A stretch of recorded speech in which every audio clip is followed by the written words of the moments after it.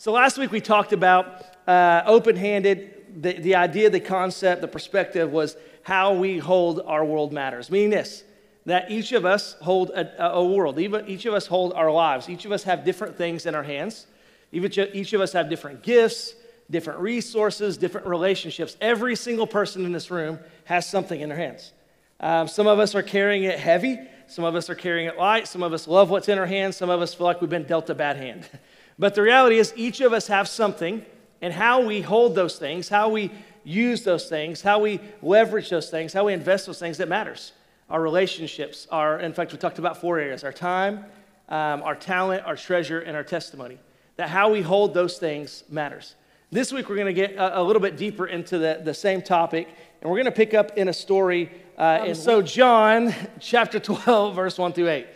So it says this: 6 days before the Passover, Jesus therefore came to Bethany. So Jesus is on his way to Jerusalem. He's actually on his journey to Jerusalem where he's about to die on the cross. So Jesus is about to give his life. He's about to do the thing he's been known for thousands of years that we celebrate at Easter, this death, burial, and resurrection. He's on his way there.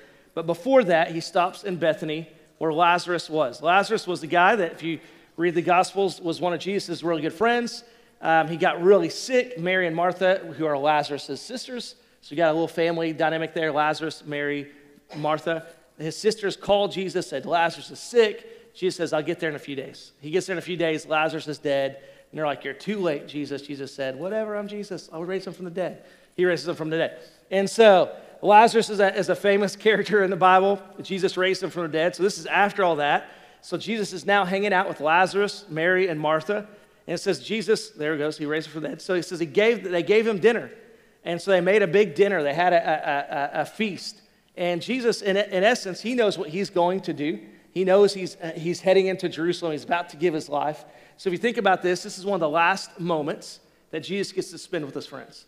He's making his rounds and seeing the people he loves and spending a little bit of time with them before that happens. So it says Martha served, which if you know the story of Martha and Mary, Martha was always serving and Mary was always at the feet of Jesus. And Lazarus was with Jesus reclining at the table. I'm sure it's like some sort of thing. Anyone like Thanksgiving food? Y'all like turkey? Are you excited about turkey? Anyone not like turkey? I'm finding out I thought everyone liked turkey. We got some people who don't like turkey. Like, I didn't know that was a thing, but someone told me the other day, it's like, I don't like turkey. I was like, what? That's a thing? I thought Thanksgiving. I'm excited about the pies, though. Man, anyone a pie guy? Man, I'm a pie guy. You make a birthday cake, I'm like, no thanks. Cupcakes, no thanks. You put a pie in front of me, let's go. And so, I'm sure it was like a Thanksgiving dinner. They're sitting around eating this big dinner, big party. Jesus is making these memories, having these conversations with his dear friends. It says that Mary, she took a pound of expensive ointment or perfume, and it was made from pure nard, and she anointed the feet of Jesus and wiped his feet with her hair. And the house was filled with the fragrance of this perfume. But Judas Iscariot, one of his disciples, he who was about to betray Jesus, said this: why was this ointment not sold for 300 denarii and given to the poor? He said this not because he cared about the poor, but because he was a thief. And having charge of the money bag, the disciples, he was one of the disciples, so being the treasurer of his ministry, if you will, he was in charge of the money. He used that to help himself from what was ever put into it. Jesus said, leave her alone so that she may keep it for the day of my burial. So Jesus is speaking, he's speaking very plainly here. I'm about to die here. And she's going to use this perfume to anoint my body, to embalm my body. And it says, for the poor you will always have with you, but I will not always be there. You do not always have me. So in this story, you got two characters, Mary, who gives this extravagant gift. I mean, it's not just extravagant in essence of being costly, but it was a perfume. It smelled amazing. It says the whole house smelt this way. It's like this morning when I came in, for whatever reason, today I could smell Krispy Kreme everywhere. Like, I don't know if it's the temperature of the room. Maybe it was a little warmer in the lobbies and it kept the donuts a little warm and soft or something. But like, as soon as I opened the door, I was like, oh, Krispy Kreme's here. It's on. Did you guys get a donut today, man? But so I could smell it. And so there's an aroma. It says the whole house. You just open a door and what she has poured out has filled. It's extravagant. It smelled amazing. which in biblical times, historically, contextually, people did not smell good. People took baths like once a week, once a month. That was actually ritualistic, that you would take a bath not that often. They didn't have access to showers, running water, hot water. And then so she takes this, keep in mind, not super smelling good people, but takes this perfume. Everything smells amazing. But she doesn't just pour it on Jesus, the head of Jesus, or the hands of Jesus, or take like a little brute and wrap it underneath, the little, what's the little old school man, my grandpa used to have it, the aftershave that came in the green glass bottle. Was that Brute or Sierra? You know what I'm talking about? The old school one? Like, just a little under that's what my grandpa used to do when he'd sit in the bathroom. He'd shave, and I'd watch him. He'd splash a little under his chin.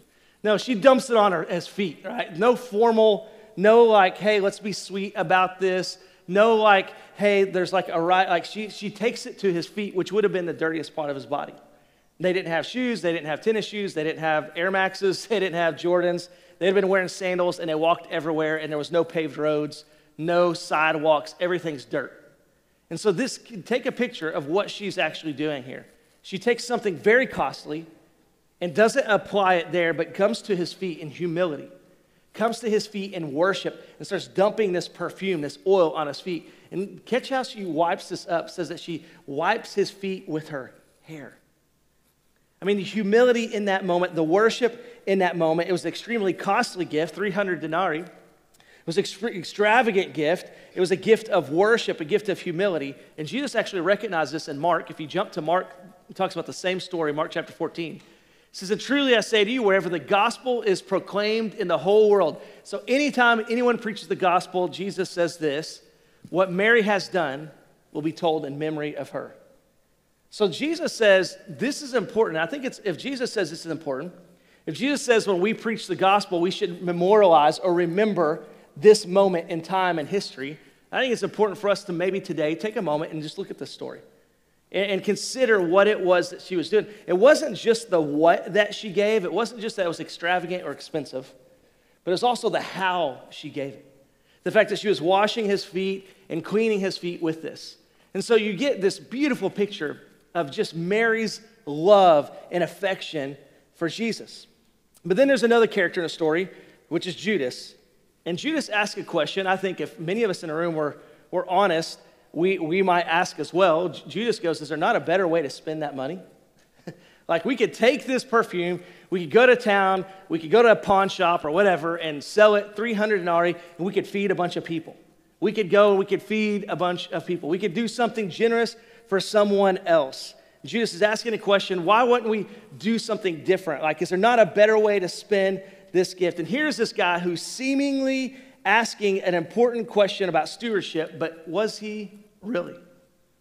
It seems like, okay, he's being a good steward. Like, this is a great question. Like, someone needs to be asking that question until we know what Judas was about, until we know why he was asking this question. So Judas, in this story, he's using his position and his perspective to judge the worship of Mary. Not just the generosity. I mean, that's what's the obvious in this story. But he's using his judgment, his perspective to judge the generosity, the worship, the submission of Mary, while at the same time not even being a generous person himself. Casting judgment from a position and perspective of masqueraded holiness. I mean, he's walking around as if I'm one of the chosen 12. Like, I know how this should work. We could use that money. And then Jesus, in the story, we know that he already had his hand in the money bag. And so he's walking around in this masqueraded. Judas was concerned about the money, not because he cared for the poor, but because money had a hold of his heart. We talked about this last week. The treasure of our heart. Critical of others while lacking conviction for himself. And I think this often happens in the conversations of money conversations.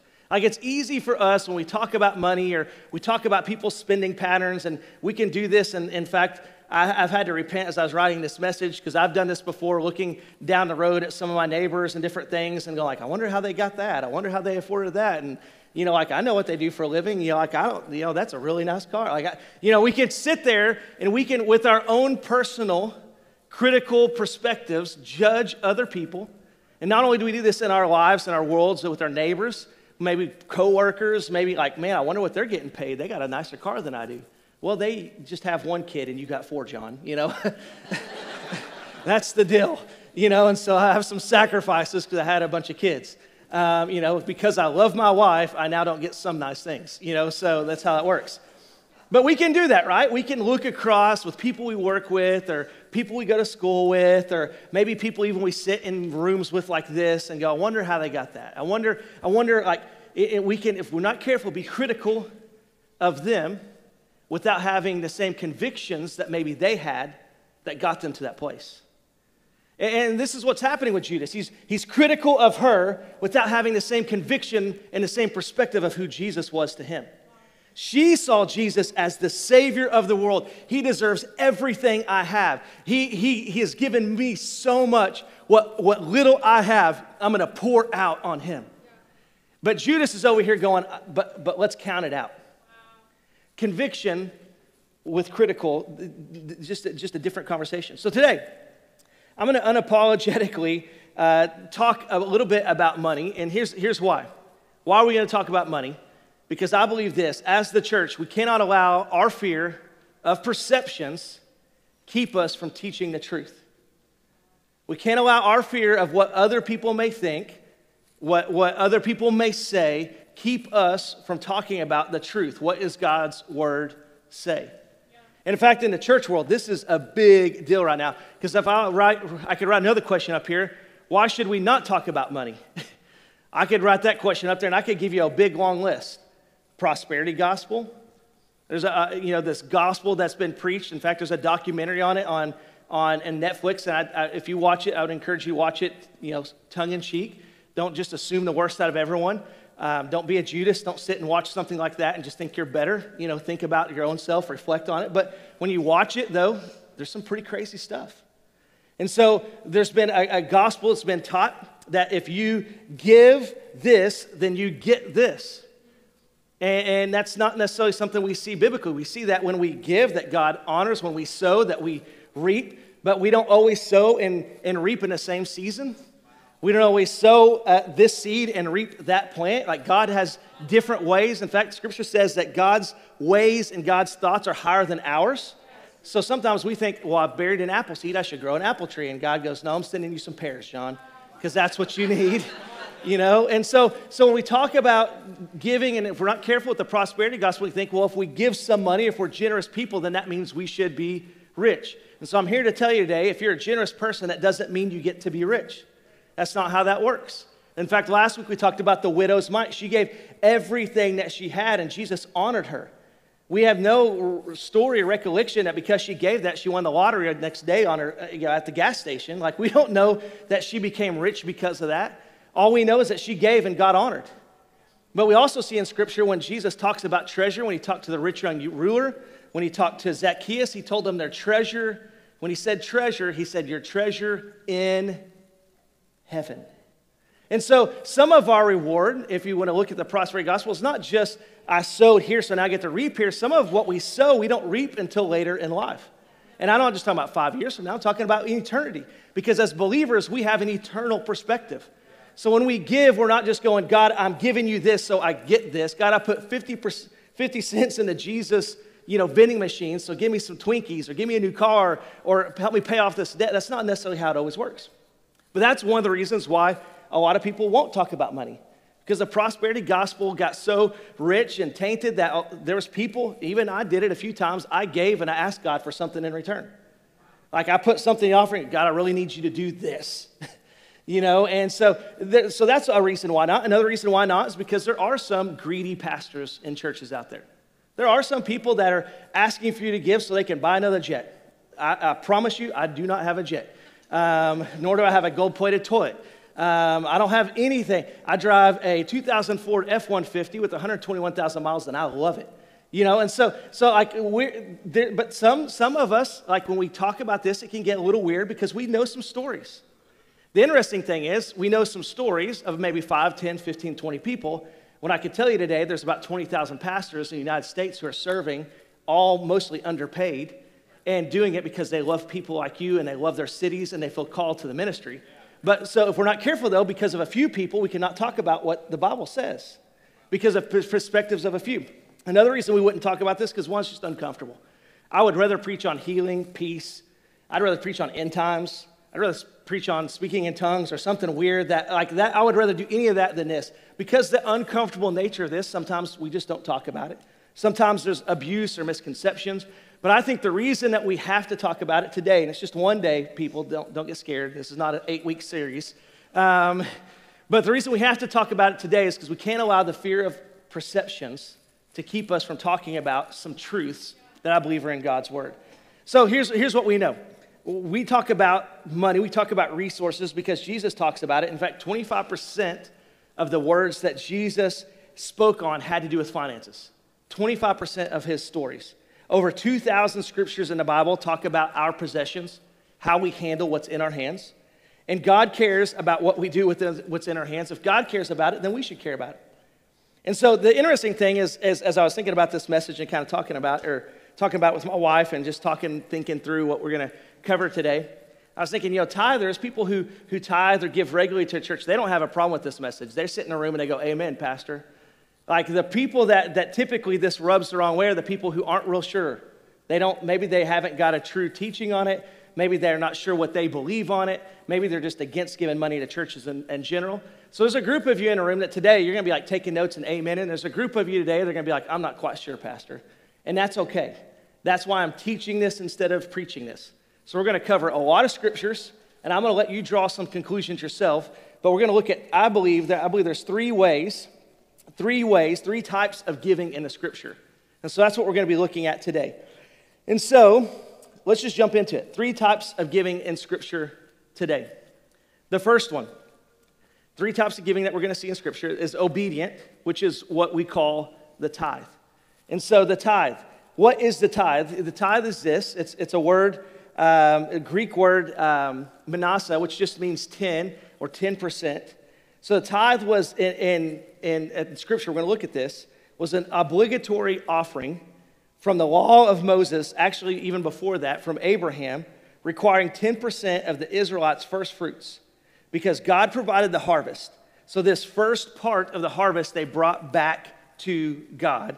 And it was a reminder to Israel that everything that they have is from God anyways. But in this, that's the definition we get from Moses. But we're actually going to I'm going to show you 4 different scriptures. I'm going to show you one that's pre-Moses, so pre-Levitical law. So if you've ever heard it taught as being the Levitical law, and now we're no longer under the Levitical law, the reality is tithing actually happened before that. And not only that, Jesus talks about it in the New Testament. So we're going to look at 4 different places in the Bible. First one's Genesis. It says, then Jacob made a vow saying, if God will be with me and will keep me in this way that I go, I will give my bread to eat and clothing to wear, so that I come again to my father's house in peace. Then the Lord shall be my God, and this stone which I have set up for a pillar or an altar shall be God's house, and of all that you give, I will give a full tenth to you. So this is the first instance that we have. This is a conversation between Abraham and God, where Abraham says, I'm going to give 10% back to you, or Melchizedek actually. I'm going to give 10% back to you. So this is Genesis. I'll show you another one. This is one that you've probably all heard if you've been in church. Bring the full tithe into the storehouse, that there may be food in my house.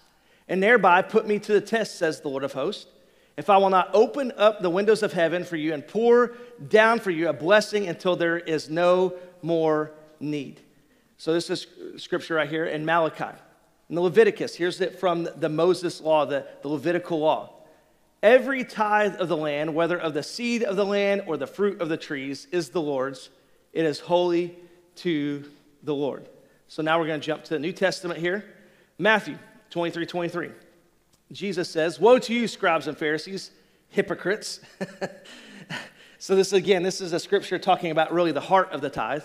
For you tithe mint and dill and cumin, which those are 3 unique herbs. I'd hate to see them together in a dish. That would be pretty funky.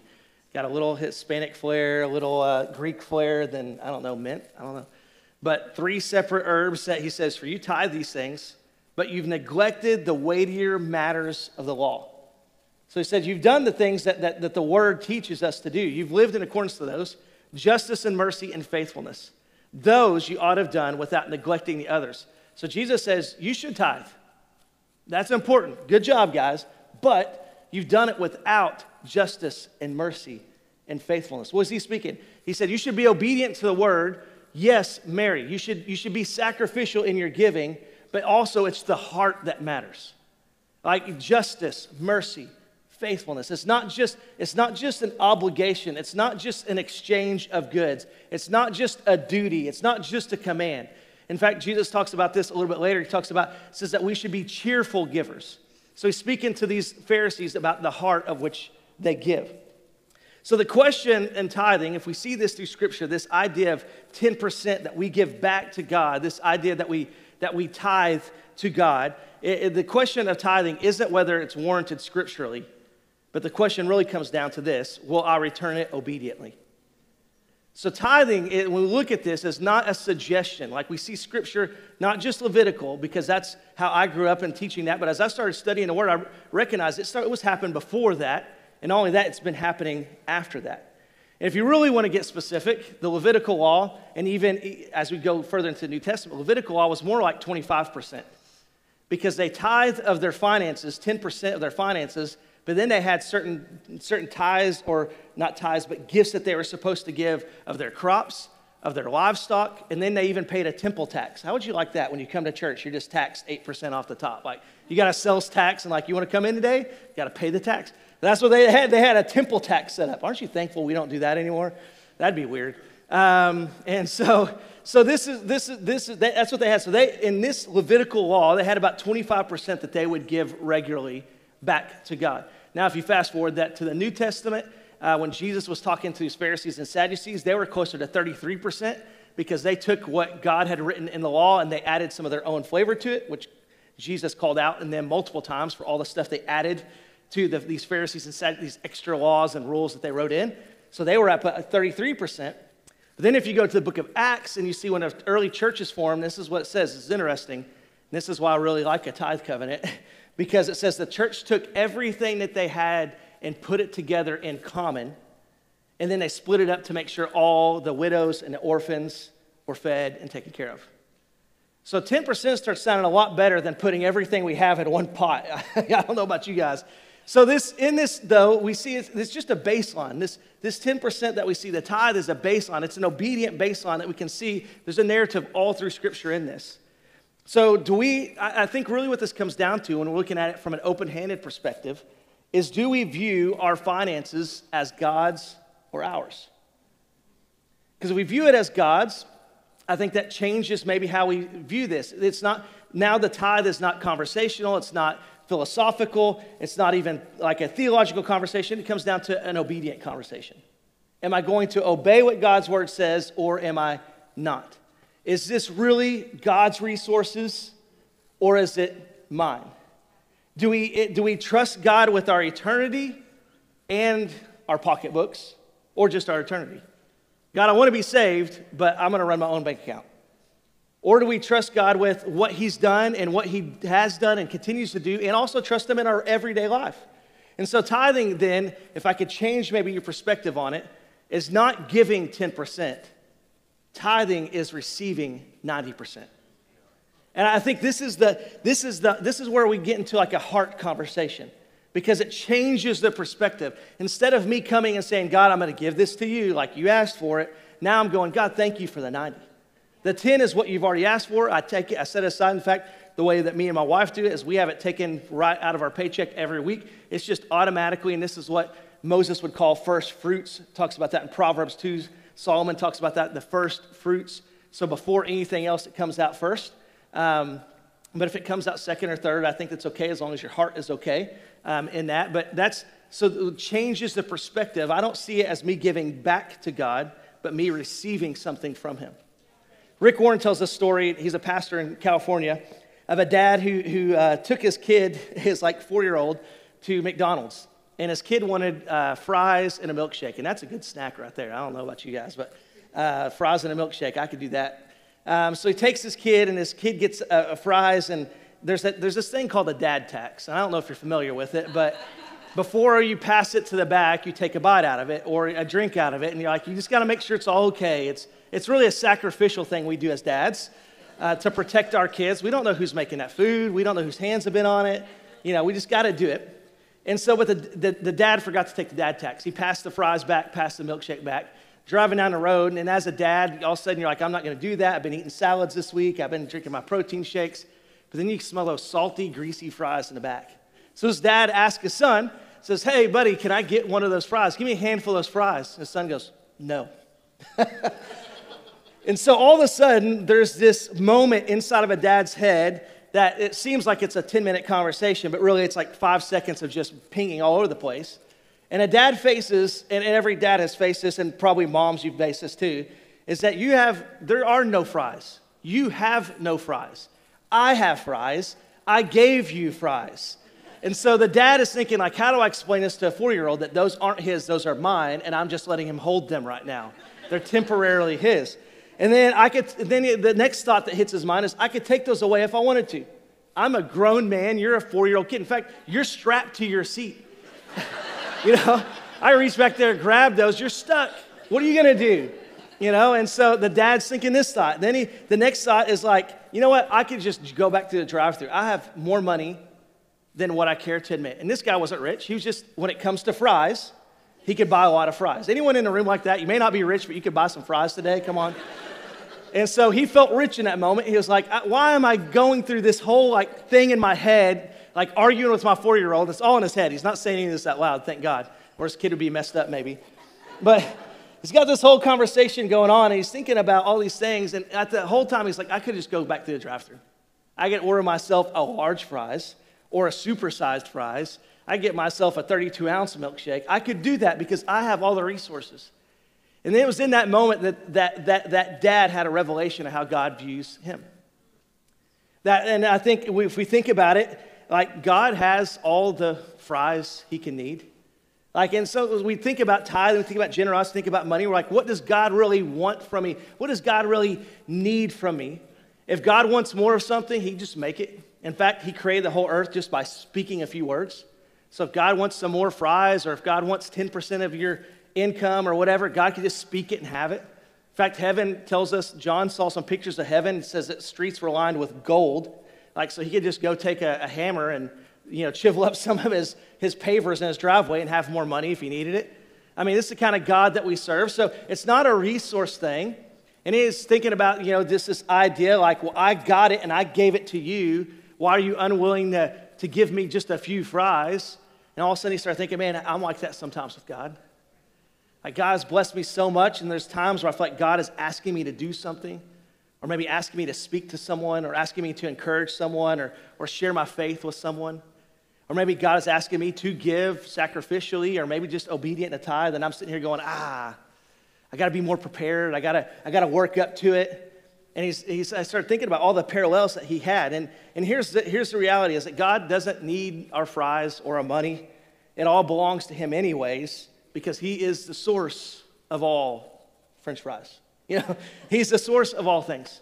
And so when we have a proper perspective of God as him being the source, as him being the resource, as him being the provider, the creator of everything, then it's a little bit easier for us to have this type of a perspective. It's a little bit easier for us to walk around open-handed.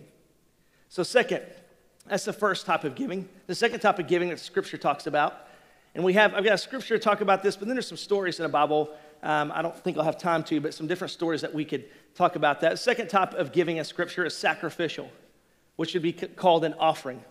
So we have the tithe, which is an obedient giving. Then we have a sacrificial giving, which is an offering. This is when maybe you've done this before, when maybe you pray and you ask God, what is it that you would have me to give? The tithe is not something you pray and ask God about because he's already asked for that. And so it's just a matter of, do I obey or not?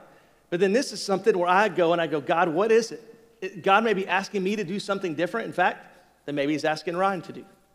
God may be asking me to do something different than maybe he's asking Jenny to do. God may be asking me to do something, so I've got to hear from God. This sacrificial giving is something that God inspires us to do. It doesn't have a specific amount attached to it.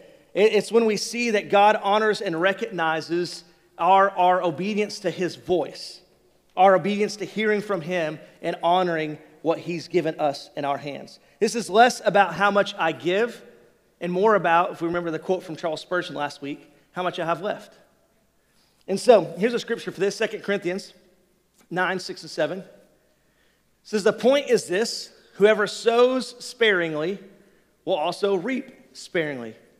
And whoever sows bountifully will also reap bountifully. Each one must give as he has decided in his heart, not reluctantly or under compulsion, for God loves a cheerful giver.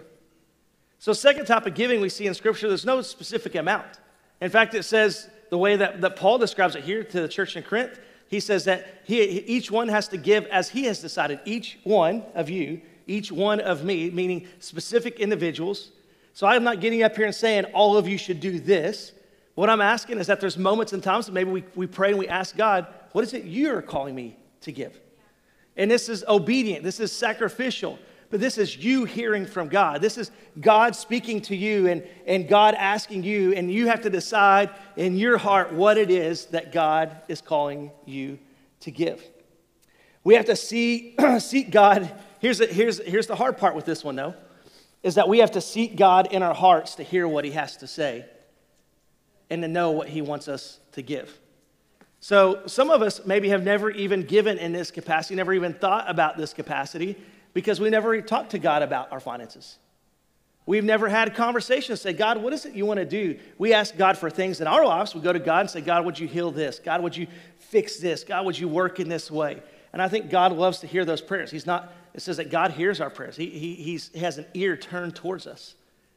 But I wonder if we've asked God things like, God, I've got this job situation. I could not just use your help because my boss is a jerk, but I would love to make some more money because I'd love to give some more.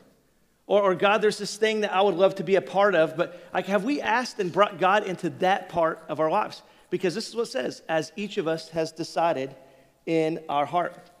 And so this is why, in this phrase, this is where we actually get the scripture, and this is where we actually get the phrase, having a heart for the house. This is what we're going to be talking about next week. This is not tithing for us. This is us asking, this is why we call it an annual vision miracle offering, because this is us asking God, we have baseline things in the church that we want to do. We have things that we feel called to do, like Sunday services. We've started our youth group up in the last 6, 7, 8 months, and it's been going great, and we've been having a blast with that. Like, we want to do more of those type of things. There's certain ministries, parachurch ministries, that we're just going to do because we're a church. We're working in conversations. Our offices are here. If you've seen it, our sign, we got a permanent sign up on the building, which is amazing. Yeah, and we're working on having more permanency in this facility where it's more of our control instead of us working around everyone else, where we'd be primary tenants. So we're working on those conversations. Well, that's just regular church business. Like, that's just us being faithful, taking our next steps as our church is growing, thinking about how we're adjusting our service. Now, that's just us doing church. But then there's other things that we want to do. Like, there's the Easter outreach that we did last year where we ended up doing, how many eggs was it, 20,000? Yeah, 20,000 Easter eggs, which was a good thing because we ended up having almost 1,000 people show up and hunt eggs at Edgemore Park. That was the extra thing. Here's what's cool, is we didn't come and take an offering for that. Because at Heart for the House, we said, hey, we're all going to ask God what is it that he wants to speak to us, and then we gave sacrificially, and then when that time came around, we just did it. Like, we weren't taking 8, I don't know if you've been a part of church. I've been a part of church like this. It takes 8 special offerings a year. It feels like every time the pastor's up, he's asking for something else that if we don't do it, we can't do it. I don't like to do that way. I want to give you guys one opportunity a year where you can jump on and say, hey, here's some things that we feel called to do, but it's going to be a little bit extra. Like, for us to have an Easter egg hunt for 1,000 people, it's going to cost, for us to do a serve day and completely remodel this school right here, Minnehaha, and redo their park and redo their playground and redo this, all this stuff, like we put in landscaping, all this incredible, like we didn't take an offering for that. Why? Because we had already sacrificially given to do some of those things throughout the year. So this is how we approach this. That's why we call it Heart for the House, because we have to hear in our own hearts what is it God's calling us to do. And so this is how I'll present this, and we'll talk a little bit about this next week, is that that the mission and vision of EMA will move at the pace of our hearts and our generosity. And so we'll go as fast as we can go, or we'll go as slow as, it doesn't matter, because we're just going to be obedient and walk this thing out. That's why we call it Heart for the House. So here's the third type of giving, is what I call purposed giving. So we have obedient giving, which is the tithe.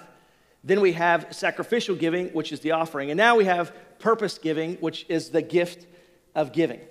Did you know that there's actually a spiritual gift of generosity? Paul talks about this in Romans. He says this, having gifts that differ according to the grace given to us. What does that mean? It means each one of us have a different gift. So what we're talking about here may not be all of us. All of us, I believe, are called to tithe. All of us, I believe that God can speak to us to give sacrificially, but that's going to look a little bit different for each one of us. But not all of us necessarily have this gift of giving. This is a spiritual gift. Each one of us have different gifts. So Paul says, let us use them. If it's to prophesy, do it in proportion to your faith. If it's service, do it in serving. The one who teaches, do it with teaching. The one who exhorts, let him exhort and encourage. The one who contributes in generosity. The one who leads with zeal. The one who does acts of mercy with cheerfulness. So in these gifts, right here, Paul says there's a spiritual gift of contribution. There's a group of people that they actually have this purpose. Their purpose in life, in fact, is this gift of giving. So here we're not talking about tithes, we're not talking about offering. We're talking about people who actually believe that their calling in life is to be generous. And there's a group of people that are like this. And I'll tell you a story about it in just a second. The gift of giving, though, I think it's important to note this, that it has little to do with your income, and it has more to do with how you spend it. I think that the widow mite, that story we read last week, I think that lady had a gift of giving. I don't think Jesus was looking at her and go, you're going to build a new hospital. You're going to do this. You're going to do that. He wasn't looking at her as a resource for millions of dollars, but she had that. It was something inside of her called. There was no one told her she needed to give all that she had. Something inside of her spoke. Something inside of her had purpose. Something inside of her had calling that says, I'm going to do this today. And this is a gift of giving. So it's not just the rich people. So I'm not talking to people who have more than others. And I think in our society, that's often how that's painted. It's like, well, if you have more, you should give more. Well, I believe the gift of giving can be people who are just regular people. People who God speaks and they find purpose in their giving. So what does the gift of giving look like? Acts, we see this, Barnabas says, Joseph, who was also called by the apostles Barnabas, which means the son of encouragement, a Levite, a native of Cyprus, sold a field that belonged to him and brought the money and laid it at the apostles' feet.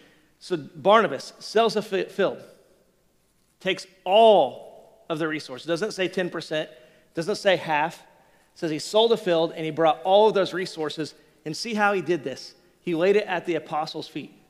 He didn't walk into a meeting and say, hey, everyone, I want to make an announcement. I'm a really generous guy, and I'm going to pay this next thing. In fact, will you call this building the John Morris building? You know, and not that that's bad, it's good. Like, build buildings, help us do stuff like that. There's great things. But this guy didn't do that. This is what he says. He laid it at his feet. He presented it humbly, much like Mary at the feet of Jesus. Yeah. And so this gift of giving is, I believe, what Mary showed us in that moment. She wasn't tithing to Jesus. She wasn't being obedient to Jesus. Jesus didn't walk in and say, Mary, feet. You know, it wasn't anything like that.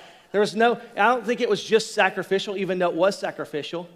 I believe in her heart, the way that she presented it, taking her hair and wiping the feet of Jesus, what we see is someone that had the gift of giving. And so when I think about this, I can think of several people in my life that have had the gift of giving. My dad is one of those people. My dad is a super generous guy. He might be watching this later, so sorry, Dad, I'm going to tell a story about you. I didn't ask permission. You're my dad.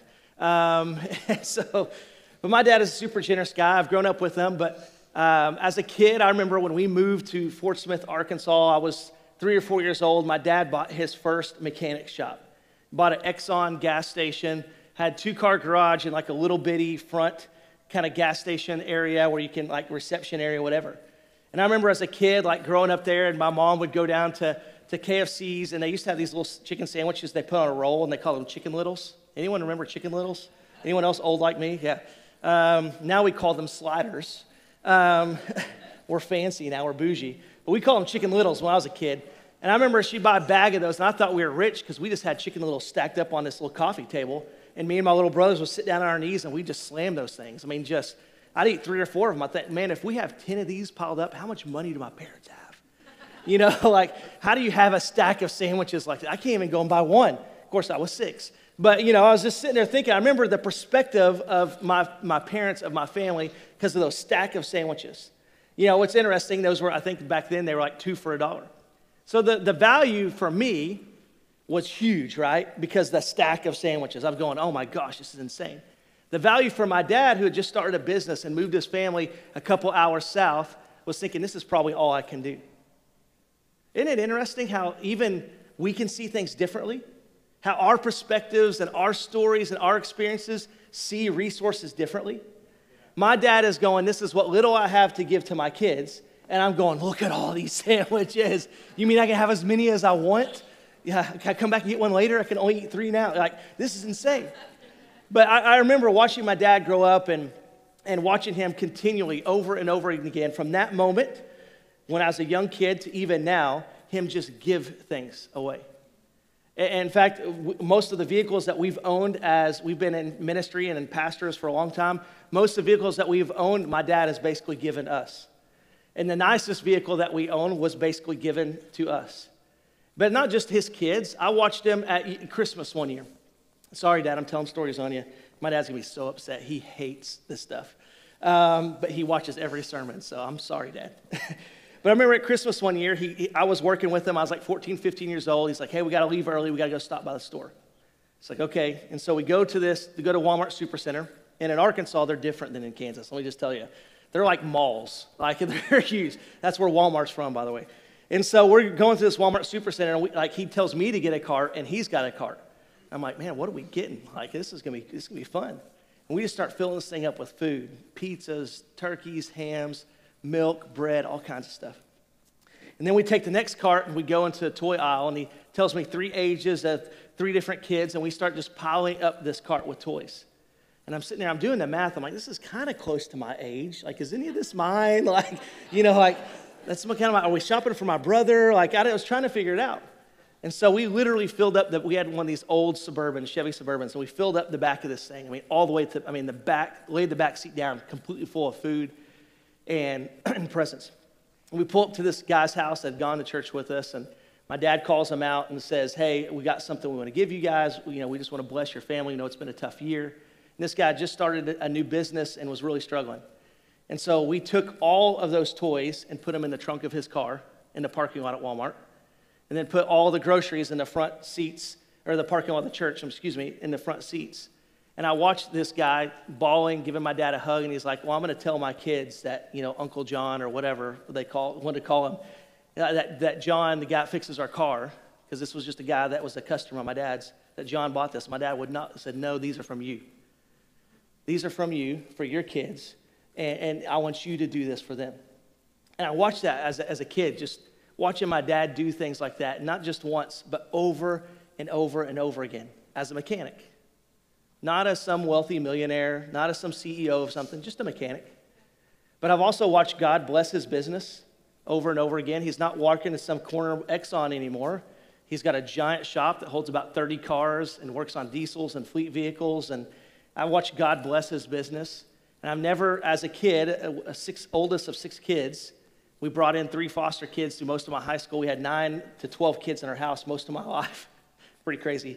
I never didn't have what I needed. I played basketball. I watched God provide in miraculous ways as I watched my dad give sacrificially over and over and over again. Why? It's a gift of giving.